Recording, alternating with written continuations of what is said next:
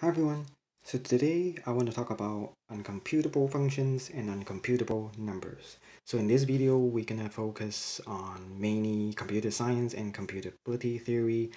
So not necessarily following regular mathematics over here. And this is again one of the most requested video and of course one of the most difficult to understand and confusing topics. So let's get started. So first of all, what is a computable function? So a function is considered to be computable if there exists an algorithm that computes an output. So basically very simple. If there's an algorithm, you can kind of say it's computable. If there's no algorithm to compute it, then it's uncomputable. So let's say you have a function fn equals m. N is the input, f is the algorithm, and m is the output. So this will be a computable function. In other words, every computable function has a finite procedure giving an explicit and unambiguous instructions on how to compute it. So the procedure has to be finite and it has to be explicit. Otherwise, it's a uncomputable function. You know, you cannot have an infinite long procedure. For example, pi is actually a computable number because, you know, it has a finite procedure to calculate it, even though it takes an infinite amount of time to calculate pi, but the procedure is finite and is explicit. So pi is a computable number. And then same thing for computable number. Another name for it, or also known as a recursive number. Same thing for computable function. Another name for a computable function is called a recursive function. So a computable number is basically any real number that can be computed within any desired precision by a finite terminating algorithm, basically with a Turing machine. So Turing machine is the most powerful type of machine or computer that is of course used to calculate numbers. And for in these two terms over here, computable versus uncomputable number, in mathematics there's no straight mathematical definition actually, so that's why there's a lot of confusion and argument. Basically, in terms of Lagrange, if fn of x is provable in the ZFC set theory, then x is said to be a computable number. Otherwise, it's not a computable number. If it's unprovable, it's uncomputable. And the notion of computable number does not coincide with that in mathematics, because in mathematics, basically, it's saying every natural number is a computable real number. But this is not necessarily the case in Googleology or computer science. So some of the most well-known computable function is of course the argument function, the tree sequence, SEG, lotus subfunction, and you know G sequence, the G function from Graham's number, and also factorial, basically any addition, multiplication, those kind of stuff, they are all computable functions. And some examples of uncomputable function is of course the Beaver function and the Rayo function.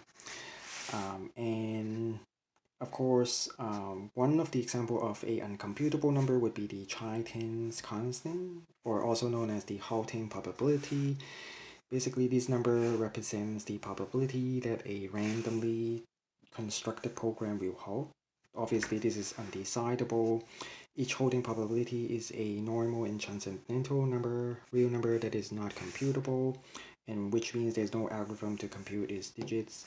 And another way to look at or understand a uncomputable number or function is to roll a die. So if the only way to get the digits of a number is by rolling a die. So a dice have 6 choices, 1, 2, 3, 4, 5, 6, right? And let's say your number has an infinite number of digits. Let's say it's a decimal number. If each digit is the way you get it is by rolling a dice for each digit, then obviously that would be a uncomputable number. There's no algorithm to calculate it. Everything you have to work out every number by rolling a dice. So that's another layman way to understanding uncomputable number. But again, it's quite obvious if there's an algorithm to calculate it. Explicit algorithm is computable. If there's no algorithm, it's uncomputable. And some of the misconception about uncomputable function is that not all uncomputable functions grow faster than computable function. One good example would be this function over here, hn, which is defined as 1 if the nth Turing machine holds and 0 otherwise. So the output of this function can only be 1 and 0. Even though this function is uncomputable, it can only have 2 outputs, so obviously this is not a fast-growing function. And let's see, so although not all uncomputable functions are fast-growing, obviously this would be an example. However, the fastest growing function ever known, they are all uncomputable. And then for another misconception is that we will never know the output of a uncomputable number. Uncomputable function. Of course, that's not the case. The example would be the Beaver function. So we actually know some of the output of these Beaver function. So BB1 equals 1, BB2 equals 4, BB3 equals 6, BB4 equals 13, and BB5 is known to be at least equal to 4098. This one is not confirmed yet because there are still some there's still some machines running, so you have to wait until all the machines finish, then you will get the final answer to see if it's actually 4098.